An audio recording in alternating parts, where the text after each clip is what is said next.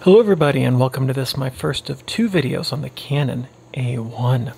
Before we get going, if you learn better by reading, I have a printed book that I made that covers everything in this video. It's also available in Kindle format, so there are links in the video description to that. I don't have a pre-production copy just yet, but you can take the print copy and throw it in your camera bag. You can put the Kindle book on your smartphone or your e-reader, and then you can take that with you in addition to having this video as a resource.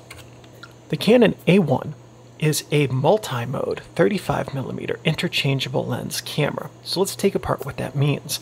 35mm is pretty simple. It can take any 35mm film. Interchangeable lens simply means that you can take the lens off of the camera, just like that, put a different one on at any time when you're not taking a photo without affecting your images or the film. SLR means it has a single lens. The light travels through the single lens to a mirror that you might have seen when I took the lens off, then through a prism here to your eye when you look through the back of the camera. And that is the single lens reflex housing. And then multi-mode means that this camera can be used in all four different modes that are generally available to photographers. There are different types of scene modes that were developed later on, but the four that are important are program, aperture priority, shutter priority, and full manual. And this was, I believe, the first camera that had all four of those. It uses a center-weighted TTL meter. What that means is that an area that's in the center of the frame, maybe this big, slightly bigger, will provide the majority of the metering information, and then the rest of the area around it will provide the minority. I couldn't find the split.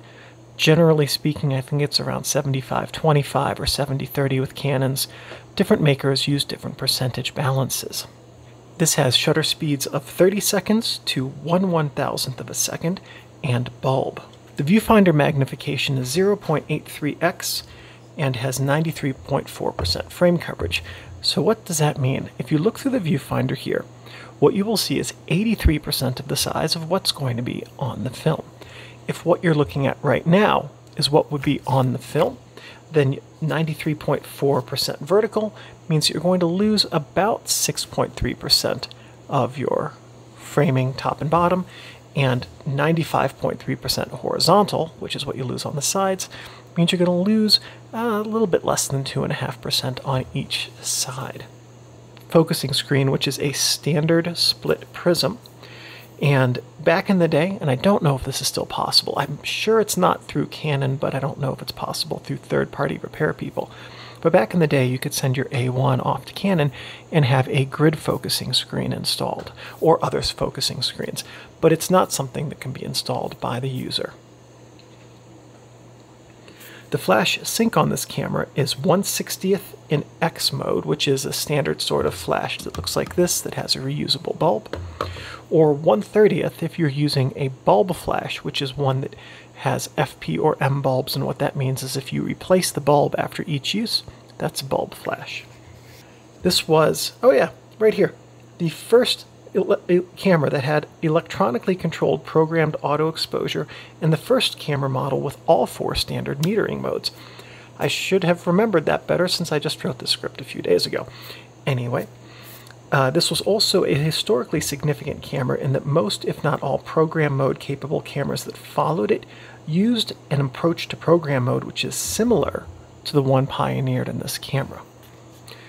As a personal note too, this is also my second favorite Canon camera ever made, my favorite being the F1. I think the A1 is an absolutely exceptional and staggeringly good camera. The target market for the A1 would have been the semi-professional or advanced user. This was a serious camera back in the day, and it was not cheap. It has an exceptional ISO range, which ASA and ISO are the same thing. So the dial, I believe, will say ASA. Yes, it does. And 400 ASA is the same as 400 ISO. The ISO range on this is 6 to 12,800. If there were other cameras that came after this that went up to 12,800 until the advent of digital, I'm unaware of them. This included a number of new at the time technologies as well, mostly in the way that the circuitry was integrated with the camera's performance. And it also has a more robust internal construction than the balance of the A series, which were consumer-grade cameras of various tiers and had less robust, I think that's fair to say, internal construction. It also, the thing that separates it from being a professional tier camera is that it's missing a handful, but only a very small number, of professional-grade features. And those include things like mirror lockup. That's the most important one. This camera doesn't have that. And some of the other things that would prevent it from being a true system camera of the time. The prism's not removable, the focusing screens aren't swappable. So today, not a huge deal. Back then, a differentiator. On the Canon A-1 was done by Canon in Japan from 1978 until 1985. It was preceded by nothing directly, as it was a new camera tier for Canon at the time, and also included an entirely new function set, being the four shooting modes for cameras in general. This was followed by the T70 in terms of where this camera falls. The cameras fell in the lineup of their time, though I kind of think of this camera as being a hair more capable than the 70, even though the T70 has more modes. It has more stuff. Stuff doesn't necessarily mean better. Anyway, I'll get off my high horse now on that. As we do, we're going to go over all of the different things that are on this camera, and we're going to start with the top. Technically on the front, here are the strap lugs. If I had split rings in this camera, which I don't because this camera is in absolutely immaculate condition. I think it's got, a little bit of brassing here. It's one of the best condition A1s I've ever seen. It's amazing. Anyway, so I don't want to scratch the finish on it, so there's no split rings. I cut them off the day I got it. But if you had split rings, you just put them right here. Then up here we have a bunch of different stuff on this side. We have the ASA adjustment knob, and all you have to do to adjust the ASA. This is designed to be done one hand, but if I do it one hand, you're not going to see anything that I do. As you push in this little metal clip up here, which is just a couple of stops, placed a couple of stops faster than wherever the index is. When you push that in, you can then adjust the index. Now the motion that this is designed for is you put your index finger here, you push it in, and then you can rotate this very easily. And that's how this is designed to be adjusted. We also have the film rewind knob and lever right here that we'll use to rewind the film in a bit. This is the film plane index. This is for taking very precise measurements for things like microscopy, where you have to calculate enlargement ratios and do things like taking light meter reading compensations and using the rule of inverse squares to calculate light loss. This button right above it unlocks the exposure compensation dial right here, which will come in important later in the second video at the very end. We're going to talk about it for double exposures, spoiler right there. But basically what this does is this adjusts the meter reading in the program, aperture priority, and shutter priority modes to give you more or less light. So the 1 there means 1x. 1 times the amount of exposure you're supposed to have. If the proper exposure is 1/125th at f/5.6, that will tell you 1/125th at f/5.6. Minus 1/2 is half as much light, which is 1 stop. 1/4 means you get 1/4 as much light, which is 2 stops from proper. So when you cut the amount of light in half the first time, that's 1 stop. When you cut it in half again, you get to a 1/4 stop. Going the other direction, we get to 2 times the amount of light, double the shutter speed or double the shutter speed or half the aperture. 4 being 2 stops is 4 times as much light. Double the light again. That's how the exposure compensation dial works. So let's say that you are in program mode. If you adjust the exposure, basically what it's going to do is it's going to pick a different shutter speed and aperture as appropriate for your compensated setting and use that. Or if you're an aperture priority or shutter priority, then it will take the function you can't control, or that you can't control, and adjust that. So if you're in shutter priority and you set it to 1/125th of a second, it will adjust the aperture setting to cut the amount of light in half. Whereas if you're an aperture priority and you set it to f5.6, then it will adjust the shutter speed to cut the amount of light in half, or double it. So then the little white line there is the index to tell you your setting. Here we have a combo button. On top is the battery check button. So when you push the top of this lever right here down, you'll get your battery check function, and we'll see that in the second video. Then we have this white index here, and this switch. Basically, this turns the viewfinder display on and off. White dot, viewfinder display is on. No white dot, viewfinder display is off. This means that this allows, now the viewfinder display only tells you what the camera is going to do. It doesn't change anything. So if you're in aperture priority, shutter priority, or program mode, and you just want to have an undisturbed viewfinder with no distracting information, you can turn this off. If you're in manual mode, it's probably not a good idea to turn it off unless you're trying to see how well you can do at exposure calculation without a light meter. Here we have the flash hot shoe. Over here we have the information window. I forget exactly what this is called. I have it written down as shutter speed and aperture window. Clever name. Okay, so right now what you're looking at are the shutter speeds, and if we switch this switch right here, we're now looking at the aperture speed. So shutter speed is a black dial, aperture is a gold dial, which we can tell by the different colors that they have assigned to those indicators here. And then this is the switch that allows you to adjust them, just like that. When you are in AV mode like this, you are controlling the aperture, and we'll go over this in the second video in detail. And when you're in shutter priority mode, you're controlling the shutter, and that is with this wheel on the front, which we'll see in just a second. Okay. This light here is the self-timer and battery check light. So let's see. I must not have a battery. Well, we'll see how that works in the second video then. Shutter release button, film advance lever. This is your mode dial right here. A for active, L for locked, meaning you can't take a photo, 2-second timer, 10-second timer. And then here, tucked right behind the film advance lever, is your double exposure switch, and we'll see how to use that in the second video. On the front of the camera, we have a few different things to see. This right here at the top is the front command wheel. So this is what we're going to adjust throughout the videos to change settings.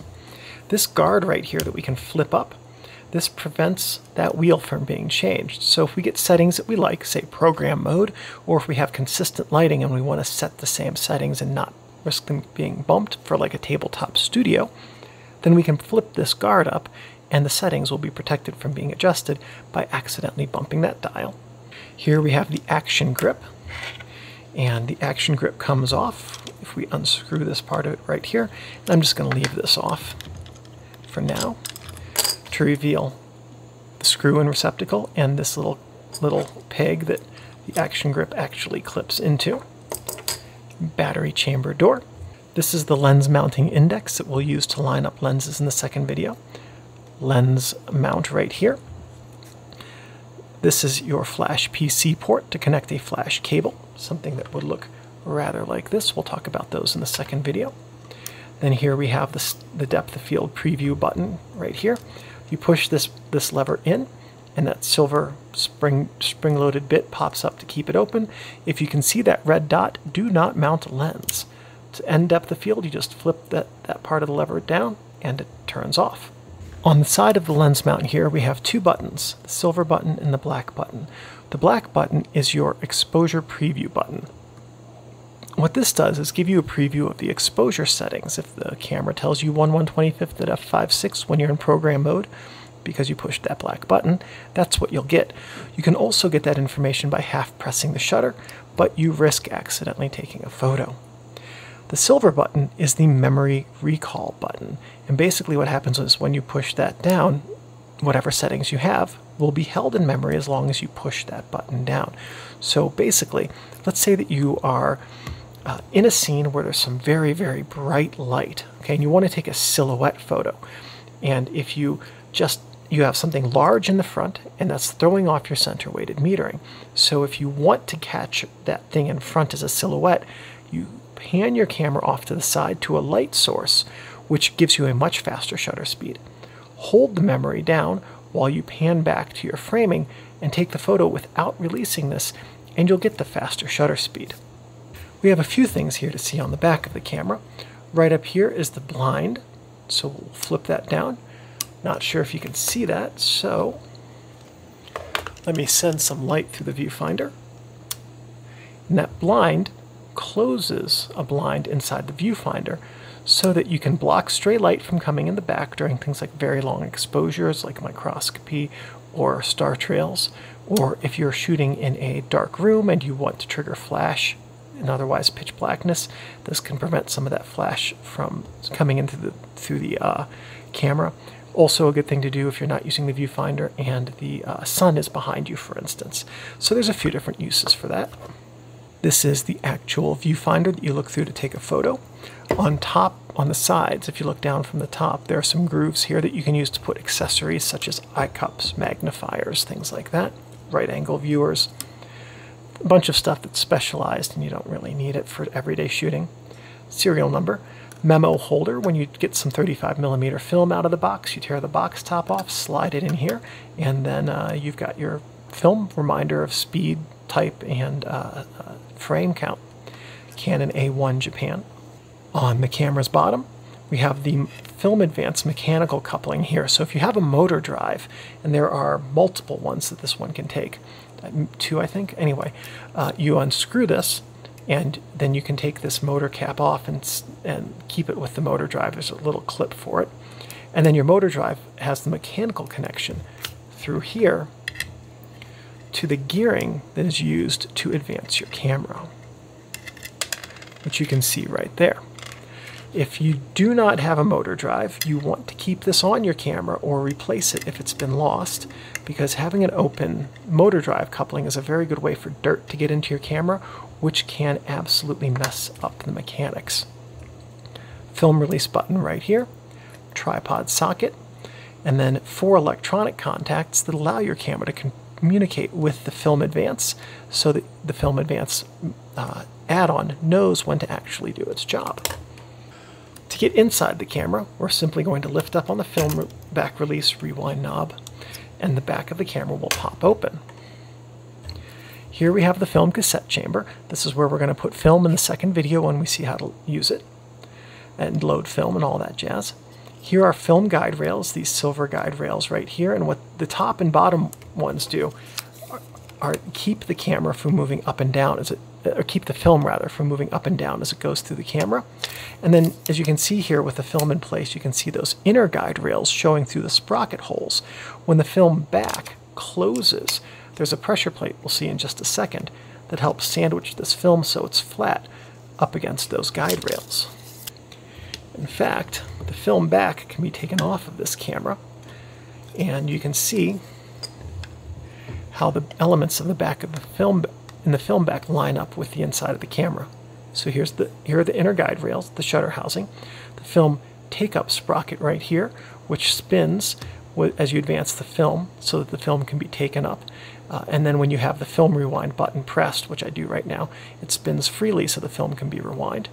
Film take-up spool. This is a little roller that rests right up against here and presses the film sprocket holes into the sprocket to help ensure that the film moves through the camera properly. This is a film pressure plate. This is what keeps the film flat where the shutter is. And then this little spring right here keeps the cassette properly aligned so that the film exits it in a smooth and predictable fashion. You can take the back of the camera off with a little pin that's right here, and all you have to do to remove the back is push that pin downward, and then while you're holding it down, angle the back out. To put it back in, you just do the exact opposite. So I do have some tips for using your Canon A-1. The first is that there are some lenses that this camera cannot accept. The Canon A-1 can accept all of the FDN lenses, which are the ones that look like this, that have a black ring and a silver button. And it should, I believe, also accept all of the FD lenses, which have a silver ring here and an aperture ring at the back of the lens like this one has. There are some FL mount lenses that it can't accept, and those have a silver ring like this at the back, and then an aperture ring, I believe it's also silver in all of the cases, up at the front of the lens. Those FL lenses that it can't accept are the 19mm 3.5, the 58mm f1.2, and the 38mm f3.8. In addition to those, it also cannot take two of the original Canomatic R-mount lenses. I've never even held one of those cameras or the lenses for it, so I don't know what they look like and can't describe them. But those two R-mount lenses it can't take, and this is not the EOS R-mount. This can take no EOS R-mount lenses, but the Canomatic R-mount lenses it can't accept are the 58mm 1.2 and the 100mm f3.8. Are some known bugs about the Canon A-1. One of them is that some of these will drain batteries, and this is one of them. If they have a bad capacitor or other flaw with the circuitry, I'm not exactly sure what the cause is. Cameras like this specific one here will drain a completely good brand new PX28 battery in a day or overnight. This one will drain one overnight, which is kind of frustrating because those batteries aren't cheap. And this had a battery in it when I started the video, and it was dead because I put it in 2 days ago. Anyway, one bug that some cameras have that this one does not have, thankfully, is that if you move the aperture away from A and then back to A, that's this aperture ring right here, then it can lock the camera. I've never encountered that on an A1, by the way. I've never seen that happen. This copy doesn't have that bug. Like I said, I've never run into an A1 that does. But if your A1 has that bug, you can unlock the camera. To do that, so let's say that I have, I'm going to advance the film lever here. Let's say that I have just locked the camera. Okay, I'm going to move the aperture ring from A back to A. All you have to do to unlock it is move the multiple exposure button right here to the left, advance the film lever like that, and your camera should be ready to shoot again. Anyway, there are some things you should not do with your Canon A1. You should not touch the shutter, because you can brick your shutter, and that's a really good way to ruin a perfectly good camera.